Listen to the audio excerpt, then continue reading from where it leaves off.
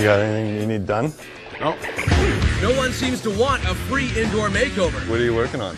What are you working on? But someone's bedroom is gonna get an expanded, tricked-out closet, real walnut floors, and a handcrafted bed made of Douglas fir.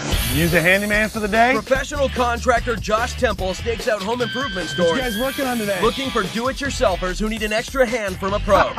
What they don't know is he's gonna transform their simple project into a total home improvement makeover. It's like winning the remodel lottery. Oh my God! This is a house crash. Today? We're looking for paint and we're looking for flooring. Then husband's gonna help you with the flooring? The paint I can do myself, the flooring I need help. Why don't I follow you home, check out your problem, and then maybe help you do it? You'll help me do it?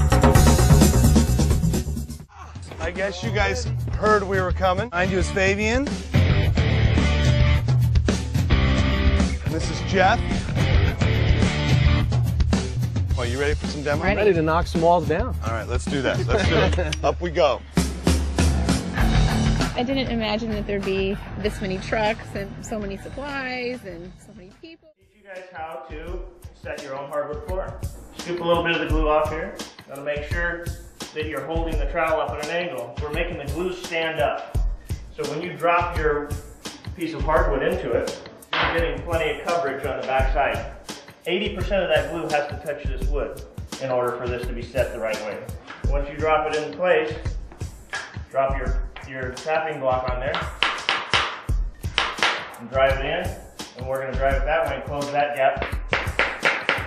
There you go. I learned how to do flooring today. I put in actual boards. Laid down walnut flooring and begun building and distressing a custom handmade bed. Yeah, baby. But not much is really finished, and there's just one more day to pull it all together.